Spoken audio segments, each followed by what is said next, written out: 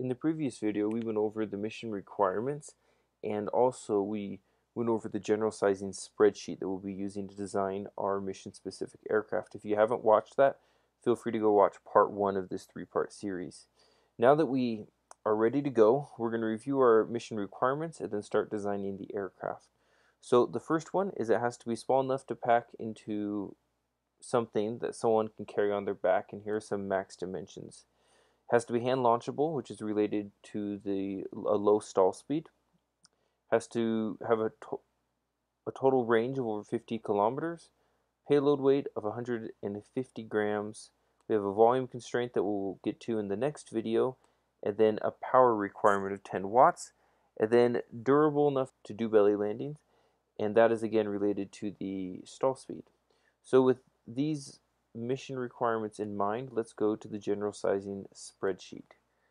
So we'll go ahead and put in 0.15 kilograms for our weight and 10 watts for the payload power requirement.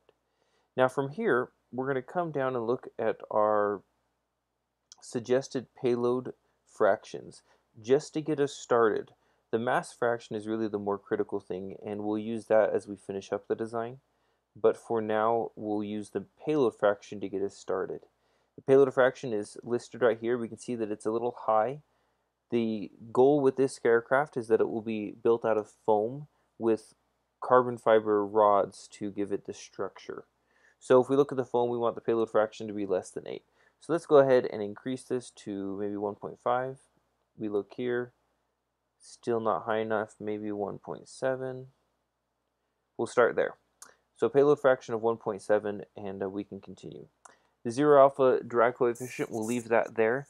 We will get a better estimate of that once we have built this aircraft in MachUp. Allsworth's efficiency, we'll leave that. Now let's come up here and build the main wing. Let's start with the wing loading. Now down here we have this table that shows some suggested wing loading. For our aircraft, we want some high endurance and range, and so it's going, from that standpoint, we're going to want a lower wing loading. But it also needs to be small enough to fit into somebody's backpack, and so that's going to push the wing loading up a little bit, maybe even up above the trainer level into the sports section. So we'll see how this works out, but let's start here in the middle, maybe with a 0.46 grams per square centimeter. We want a higher aspect ratio, so I'll start with 9. But as that aspect ratio increases, the wingspan increases, and our ability to pack it on somebody's back decreases. So we'll have to watch our wingspan. We'll put a taper ratio of maybe 0.8, and we can play with that later. You can see here that it automatically fills the parameters in. And down here, we're going to use the max lift coefficient of 1.4, and that's related to a Clark Y airfoil, which is the one we're going to use. In the MachUp program, when we go to actually design the airplane, we'll put in the information for the Clark Y airfoil. So we have, for starters, the main wing is mostly designed. You can see that our range is not doing great yet, and that's because of our battery capacity. So we're going to come back down here on the left and start adjusting the propulsion parameters. So first I'm going to notice that we have right now a 1S battery pack, and we do not want that. We want a higher voltage and more capacity. So I'm going to maybe start with a 3S battery pack. I feel for this size aircraft, a 3S should do fine. You can see that our range increased just by changing that, and we obviously need more capacity, so I'll maybe 3,000. Again, we're trying to hit a range of 50 kilometers, so maybe 5,000, almost. Let's go here to 6,000. Okay, so we're getting close, but not there yet, but there are a number of other things to address, so we'll come back to this. As I come down here, as noted in the previous video, we are using 90% of our total capacity. If we went beyond that, we would be risking damaging the batteries, and a 40% overall efficiency. Again, a lot wrapped up into that value that we can explore in a different video. Now, on the right here, we're going to notice that the cruise airspeed is a little bit low. So let's put this airspeed maybe up to 12. All right, so at 12 we already hit our range goal. Let's go double check. That's right, 50 kilometers. All right, so things are looking pretty good. You'll notice we're going to come over here, look at our wingspan. Now this is the semi-span. It's actually a little bit too long. The max range, or the max dimension was 90 centimeters. So to decrease that, what we're going to do is increase our wing loading, maybe to 0.5. You'll notice that this number now decreased so that we are within the value that we need. And we are still meeting our range goal. Now, the next thing to consider here is the difference, or the margin between our stall speed and our cruise speed. It's not safe to be flying so close to a cruise speed, or to the stall speed. Right now, our cruise is at 12 meters per second, and our stall is right at 9, and that's just not comfortable. So we're going to increase our cruise speed so that we're comfortable, and we'll maybe put it up about 15 meters a second. We took a little bit of a penalty in our range, but now we're flying in a more comfortable, with a more comfortable margin between our stall and our cruise speed. So now that we've done all that, let's look back at our mass fraction. Now this is the one that we're going to focus on now. We use the payload to get us started, but we're going to focus on the mass fraction so that we get it where we want it. It's at 27%, and you'll notice down here that a mass fraction for the foam aircraft could be as high as 35. So I'm going to come over here, and I'm going to decrease the weight of the aircraft to get that up around 35. Well, there we go. So we decreased the weight of the aircraft. You'll notice that this is up around 35 now, and our range estimate with that decrease in weight shot up.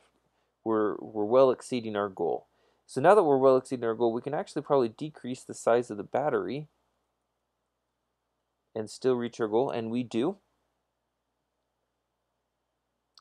So we're reaching our goal for range now, and our wingspan is definitely reaching our goal in wingspan. The wing is not exceeding that 90 centimeters. Our cruise speed is at 15 meters a second. We're stalling at 9. I'd actually like to go a little faster than that. Again, we want to keep that stall margin large. Okay, so again, we took a little hit, but now we're flying at a more comfortable airspeed. And it looks to me like we've done an okay job here. Let's review our requirements. Dimensionally, we need to break down into these dimensions, and so the wingspan is less than 90 centimeters, the semi-span that is, and that means that we're going to meet that. Hand launchable, whoopsies. We'll come back to that. We're exceeding our range. Our payload weight is in there. We're definitely the power requirements in there. So let's go look at our stall speed. Our stall speed is 9.16 meters per second. That is definitely an airspeed that, with the assistance of the propeller, somebody can toss it up in the air, especially it only being 1.8 kilograms. Somebody can toss that up in the air and get it flying. So hand launchable is a check, and it's also soft enough that we should be able to land on our belly and not damage anything. So it looks to me like we've reached all of our requirements. I guess the last thing that remains to do is to go find an actual battery for the aircraft. So I'm going to open up a new tab, and I'm going to search LiPo 3S 5000 milliamp hour battery. Alright, so here we have a battery pack, and the important thing to notice right now is the weight. It's 412 grams. So let's go back to our spreadsheet and look at the weight of the battery. Our estimated weight of the battery based on the power density is 411 grams, which is pretty close. If we needed to change that, we could increase or decrease the energy density to change the weight of the battery. So we'll put it back where it was, 135 watt hours per kilogram, and that looks right. So the last thing that remains to do is size our horizontal and our vertical stabilizers. Now, the values in these two tables will not affect the range or endurance calculations. but it will help us once we actually go to design the aircraft in MachUp.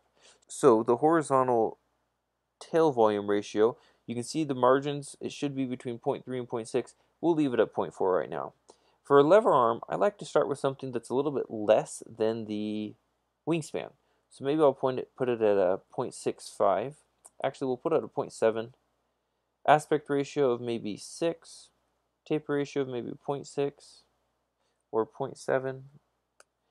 And there we have those fields automatically populated. Now let's come back down here and look at the vertical. I'll maybe put this at 0.03.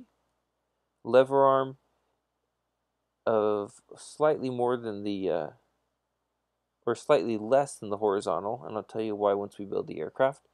And then a semi-span of maybe about the semi-span or a little less than the semi-span of the horizontal. So this is at 0.18, so let's put 0.17.